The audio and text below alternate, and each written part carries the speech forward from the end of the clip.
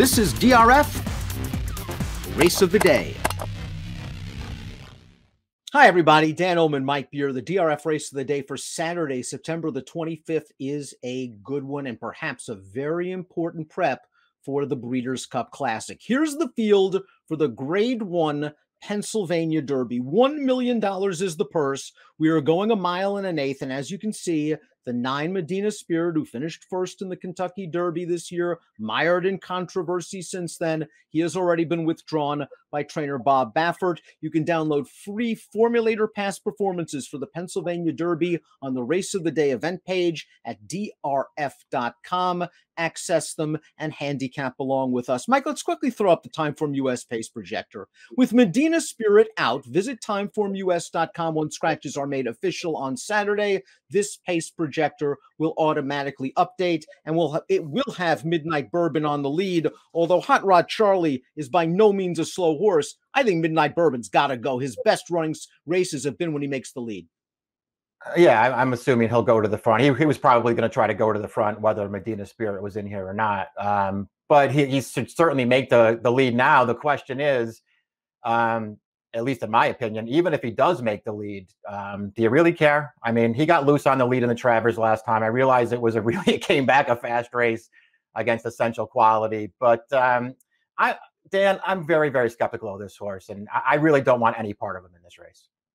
Now, a horse that's really going to be hoping for that red bar fast-paced scenario to come true is one of the 3 deep closers that Timeform US has designated for this race. The one Folsom, who has won 4 of his last 5 starts, including the local prep. He has a race over the track. This is the Grade 3 Smarty Jones Stakes, and he was 3-5 for a reason. He laid over the field, and as we turn into the stretch, we see Folsom swinging to the outside. He was very wide and stayed in the clear, and he's just too much for this field. The buyer only came back in 84.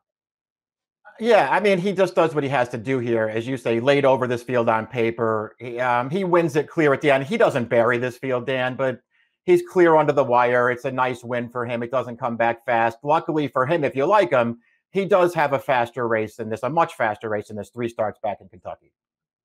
A true closer is the 2. Keep Me in Mind. He likes to run from well off of the pace. He's only won once. That was a graded stakes race as a 2-year-old, but it appears that ever since the blinkers have come on, 3 starts back, he has found his best form. Now, he might have had his best chance at winning a race like this 2-back in the Jim Dandy, where he just got a great ground-saving trip while the winner Essential Quality went into the parking lot, and he still lost in a good effort. He's the kind of horse that needs a lot of help up front. Exactly. And listen, he might very well have won that Jim Dandy if he was racing anybody else but Essential Quality. But Essential Quality just would not let him get by in the stretch. He ran fine there with a great trip. And I like the fact that he stayed a little closer that day, too, because, his big problem so far has been he has no speed, and he always has to try to pass the entire field. He did stay closer in the Jim Dandy. He was not, that far away in the Travers last time, although that was another slow-paced race. I don't know. He just feels like he's really improved in his most recent start there, and I think he's a major player in this race. Talk about a wild card. The number 3 Speaker's Corner will only be making his 4th lifetime start. It's only his 2nd race of the year, and it's his first race around 2 terms. You would think just off of that, it's way too much too soon against some of the best 3-year-olds in the country. But it is Bill Mott, a very conservative trainer, throwing this horse into the deep end of the pool, and he might have been very impressed off this big fig win on August the 14th sprinting. This is Speaker's Corner's first race off of an extremely long layoff. I thought he sat a nice trip, staying close to a moderate pace. He split horses on the turn, and he really gets away from him the last 16th of a mile. The fig came back. He is certainly bred to get a distance of ground. He's by Derby winner Street Sense. I believe his 2nd dam won the Breeders' Cup Distaff. Just a fascinating spot, I will admit. Both of his wins have come with good setups. I mean, they have, but I think it's pretty clear that this horse has a lot of talent. You could tell last year that he was a talented horse, even though he only ran twice. A super strong field he beat breaking his maiden at Belmont Park in his 2nd start. And then he came back off the long layoff last time. Obviously things didn't go or couldn't have gone that well for him early this year. It was a very late start for him. He looked really good winning that race last time, Dan. We'll see what happens as they step him way up in class. He is bred to stretch out. He clearly has a lot of talent. I want to see what kind of price he is, too. The 12-1 line looks pretty good. I wonder if you have any chance of getting that.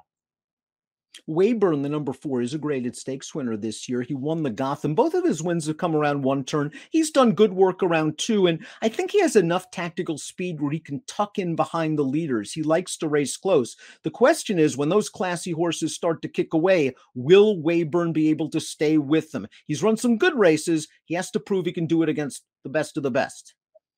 Yeah, that's kind of how I feel too. I like him as a horse. I don't know if I like him in races like this necessarily. He does have that big, Gotham win earlier this year where he pulled off the big upset. But boy, you start looking at the horses that he beat that day and you start to wonder how good that race actually was. And listen, this horse has come back and run fine several times, but he was no match in the Jim Dandy without an excuse. Last time, even as Pegasus, we've talked about that race before. I personally don't think it was as close with Mandaloun as the final margin suggests. I mean, to me, when you watch that race, Mandaloun was hanging a little bit in there. Otherwise, this horse wasn't going to be as close as he was at the finish. The number 5, I Am Redeemed, Pennsylvania bred, has done little wrong in his career. He's 3 for 4. The only loss, however, came the only time he faced open company. He did succeed around 2 turns last time out over a sloppy track. The figure was much improved, and he does appear to have some tactical speed, but it's a big class hike. It is. He's got some talent. There's no doubt about that. We'll see what he can do against this field because, unfortunately for him, this is a Pennsylvania Derby that came up, pretty solid. There's some good horses in here. Is Bourbonic the best pure closer in this race? He took advantage of a contested pace to win the Wood Memorial at a gigantic price. And let's be honest, he was placed in some very tough spots. The Derby and the Belmont after that. They ran him in the West Virginia Derby last time out. He fell far behind is what he's going to do. And he came for an even finish to be third. I was a little disappointed in that performance. I was a little surprised he didn't take more money than he did. But he's a horse that I guess always has a puncher's chance from the back. I mean, I guess he's just going to sit out and hope for a big pace in front of him. I guess Medina Spirit not showing up probably hurts him more than it hurts anybody else. And I personally, Dan, I don't think he's the best closer in the race. I think Keep Me in Mind's the best closer in the race. We'll see. This horse is going to be a great price. If you like him, I'm not going to try to talk you off him, but I'm not a fan. Bourbonic's one of the top 3-year-olds in the country. There's no doubt about that. Third in the Derby. What a wonderful second in the Belmont. Basically a race-long battle, and he was punching on at the end of that race. And then in the Haskell, of course, there was all the controversy with Midnight Bourbon, of course, stumbling and falling. Hot Rod Charlie gamely held off Mandaloun in the wire, but was disqualified. This is a horse who is the one to beat, and his tactical speed puts him in the mix when the real racing begins. Yeah, I mean, I guess he becomes the favorite now with Medina Spirit not showing up. Although I suppose Midnight Bourbon could also take a lot of money in here. We'll see what happens. I just think this horse is good, Dan. He's going to get a good trip in this race. I thought his Derby was a nice performance. You mentioned how good his Belmont was. I agree with all of that stuff. And his Haskell, I just feel like he ran really well in the Haskell last time. It's unfortunate for him that he was disqualified. It was probably the right call. But he ran another good race. I just think this horse is really good. And I actually think he's pretty close to essential quality at the top of this division right now. Midnight Bourbon, the number 8, is a horse that I think deserves a lot of credit for his toughness. He's run 11 times this year. His really only bad race this year came in the Derby, and that was a race. How bad was it? He had a lot of trouble in that race. You could easily draw a line through it. I thought he ran well in the Preakness. It was not a strong edition of the Preakness, but he and Medina Spirit were close to a fast pace, and he got the better of that horse. He fell down in the Haskell, and everyone was thinking the worst. And guess what? He bounced back, and he ran this race in the Travers against 2-year-old champion Essential Quality, the leader of the division, the Belmont Stakes winner. He got a great ride from Ricardo Santana, who got him loose on the backstretch through a moderate pace. Essential Quality hooks him, and Essential Quality gets him. But Midnight Bourbon tried in the stretch here. He did. He tried very hard in here. He was never going to win. And to me, there was no point in the stretch it ever looked like he was going to win. But he was very game here to be second best when all was said and done. Listen, he's obviously good, and I don't want to, sit here and knock him too hard. I personally, am not a fan of this horse. I don't like him in here either. Even if he does make it to an early lead like he did last time, his last 3 starts, I guess, are the ones that you would want to talk about to think he has some kind of chance to win here. I thought his Preakness was a, pretty mediocre performance overall, Dan. I know that pace was solid, but that was not a good field. He gets run over by Rombauer in the stretch. I don't know. I thought if he was going to win a big one, he was going to win that one because Medina Spirit did nothing in there. He wasn't winning the Haskell. I know that he got in trouble in the stretch, but he was a beaten horse when he clipped heels in there. He wasn't winning that race. And, listen, I know Essential Quality is really good. This horse was absolutely loose in the Travers last time. So I'm going to take that 107 with a grain of salt. He's going to be a short price in here, and I don't want a nickel on him. Medina Spirit will scratch. He will point for the awesome again against older horses at Santa Anita. So we'll move to the 10 for Todd Pletcher, American Revolution. This is a New York bred that has been so impressive in his last few races, especially the 2-turn races. Let's watch his Albany at the mile and an eighth. He was just dominant in this race. He's saved ground on the backstretch. He got outside the Bob Baffert train runner, Bobby Bow, and he just grinds them down. And it just seems the more distance, the better for this son of Constitution. The Fig came back a respectable 98, Mike. I think this horse certainly has at least an outside chance at a very good price because he looks like he's coming into his own. Yeah, I don't disagree. I mean, I feel like the favorites are pretty strong in here, but if you wanted to take a shot against them, I think the big price is this is the one that you want to take a shot against him with. Who knows how good he turns out to be? He wasn't beating anything in that replay that we just watched, but you could see how far back everybody else was in the stretch there. I mean, he fairly buried that field, and it came back pretty fast.